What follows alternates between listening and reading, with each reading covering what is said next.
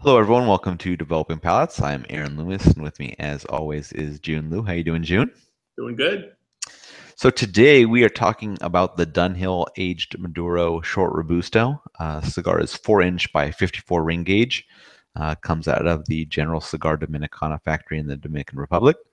Wrapper is sun-grown Ligero Maduro. The binder is from Nicaragua, and the filter is from the Dominican Republic. Blender is undisclosed on this. Price point is $10.45, and the cigar was released in September of 2016. So, June, what was your pre-light experience with this cigar like? Good pre-light experience. In terms of the look of the cigar, it had this like jet black Maduro, almost like borderlining a squirrel shade wrapper to it. Good oil content on the wrapper. The wrapper felt very thick and sturdy. Veins well pressed, seems tight.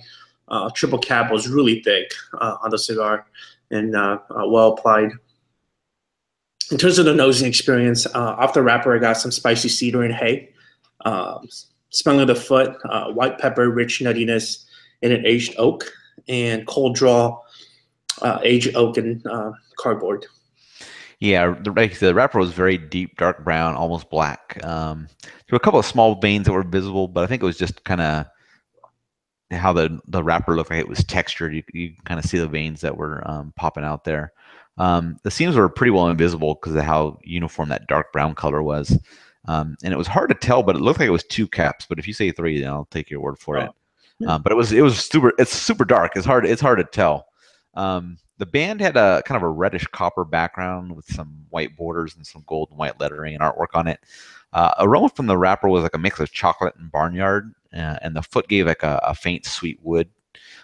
Pre-light draw kind of brought more of that sweet wood that I was getting from the foot aroma. So flavor-wise, what was your experience first third to final third?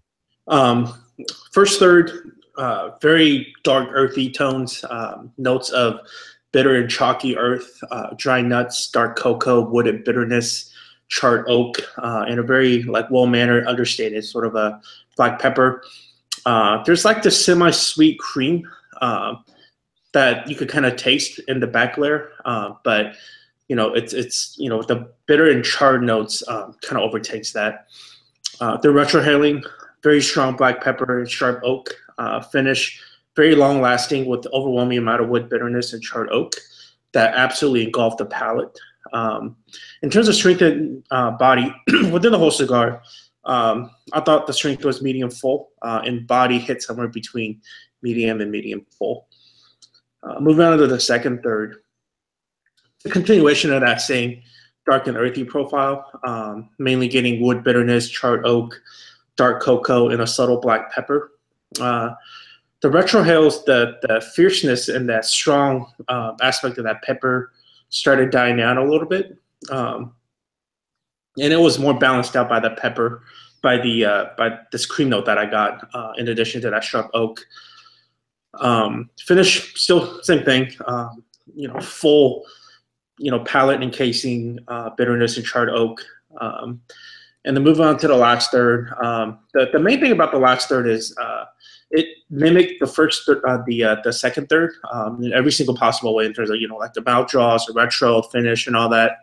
But starting from like the second half of the last third is where the profile really changed for me, and unfortunately changed for the worse. I started getting just absolutely overwhelming amount of that charred oak and that wooded bitterness, and it was so strong that it dominated all the other notes, and it was really hard to taste the other notes in general. So, and I especially realized that on the finish where the palate was super heavy with that charred bitterness.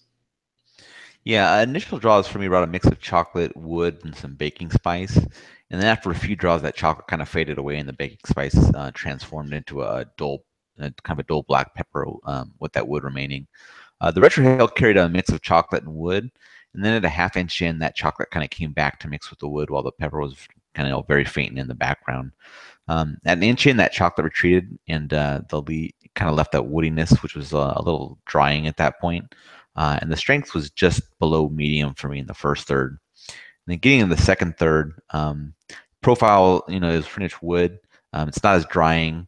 It has a little slight baking spice component to it in the background. And then at a 1/4 inch in, I got a slight bit of cream that joined the woodiness. And the retrohale was like a slightly bitter wood note. And at a 1/2 inch in, some pepper kind of peeked back in to mix with the slightly creamy wood. And the retrohale was pretty much creamy wood, and the bitterness had left. As the third was coming to a close, the cream left and some bitterness joined in with the wood, and the strength bumped up to be just right at medium. And then getting to the final third, the bitter wood continued. Retrohale was slightly creamy and dirty oak. And then a 1/2 inch in, the cigar heated up a bit and interestingly, the bitterness actually decreased when the cigar heated up. But I got a little bit of mintiness that kind of joined in with the wood. The retrohale was like a very creamy oak at that point.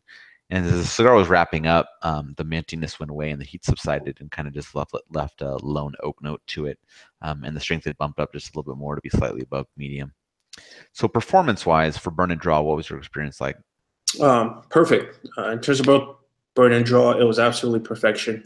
Burn, nice tight white ashes, no flowering at all. Self-tap ashes averaging 1.5 inches. So really, like, I tapped this thing like twice, given that it's only like, what is it, 4 inches? So, yeah. So burn line super razor sharp. Never had to use my lighter. Smoked this cigar in hour and 30 minutes, which is really good for a short Robusto.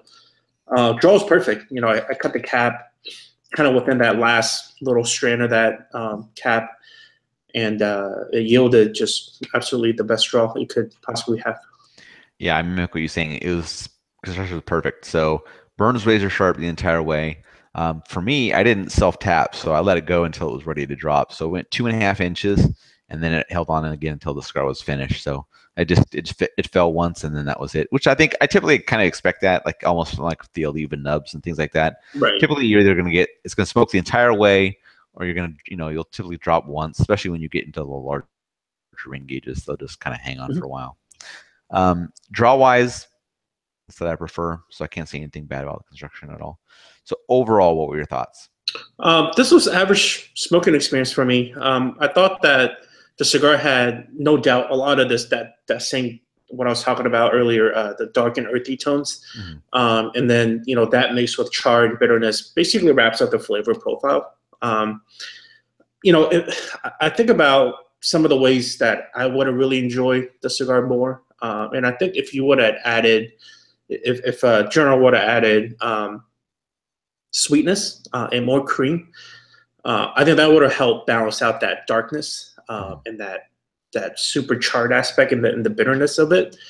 And also, I think it would have aided in that medium full strength as well. And just basically make it more of a balanced profile for me, even though it's a very powerful delivery of a cigar. I think the best part of this cigar is probably the construction, Right. how perfect it was. So average overall for me. Yeah. For me, the first third had a nice flavor combination that included chocolate. And it kind of settled down into a primarily woody profile the rest of the way. Strength was right around medium for me the entire way. So, people that, aren't, big on strength, I don't think will be dominated by this one. This is probably going to be one of the rare times where I'm going to say I want to try a cigar in a longer Vitola. But I'd like to do that just to kind of see if the flavors have a little more time to build and transition. Just on a 4-inch cigar with a large ring gauge, like 50, anything 50 or above, it just kind of feels like it's too short. By the time you get started, it's wrapping up kind of thing. You don't really get the transitions through the thirds. But unfortunately, Dunhill seems to be getting out of the cigar game. So, these cigars probably won't be around much longer. So I'd say if you come across one, grab one, try it, see if you like it. If you like it, buy them up because they're probably going to be gone unless General kind of tries to take over the brand name. But those are my thoughts. So getting into the scores, I gave it a 6.33. You gave it a 5.67. How do you think that matches up with your experience? Matches well. I mean, it's in the mid-ish fives because the construction helped it a lot. But I rated it overall in an average flavor profile for me. So no, that score's good. Yeah, my matches up well. I give it a good in the flavor rating for the first third just because of the chocolate note was was pretty enjoyable. So I enjoyed that. But I was average the rest of the way as well. So I think that's kind of where we're at. And again, perfect construction really helps the cigar out. So I thought it was a slightly above average cigar. In terms of some good flavors in that first third, and just you didn't have to think about the construction at all, so that was nice. Any other final thoughts from you? No, I don't know whether to be sad or happy about the discontinuation of Dunhill. Right. Maybe they'll focus more their energy on the other brands that I typically like better, such as Taranio and CAO. So Right. Yeah. Well, thank you for watching. If you're just catching this video on YouTube, be sure to subscribe to us, but also check out the full written review on the website, developingpalates.com. Follow us on all the social media channels, Facebook, Instagram, Twitter, Google+, and you can also catch all our review recaps on podcasts, so iTunes, Google Play, and Podbean. Thank you for tuning in, and we will catch you on the next one.